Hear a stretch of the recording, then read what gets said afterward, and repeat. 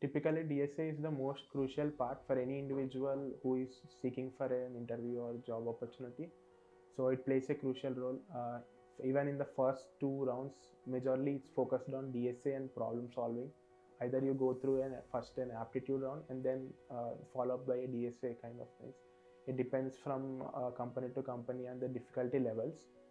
As I had this experience in my second year, the questions were relatively simpler to me.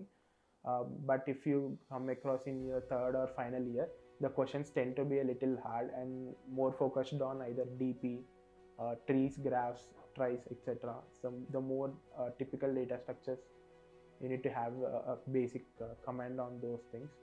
So on the whole, it's not only about the learning that I had from smart interviews, it's about the mindset that I developed during the phase I was involved, from the sessions I attended. It's more of the mindset I developed. The things I do in my daily life, I'm able to correlate with the things that I have learned. So that one thing is very helpful.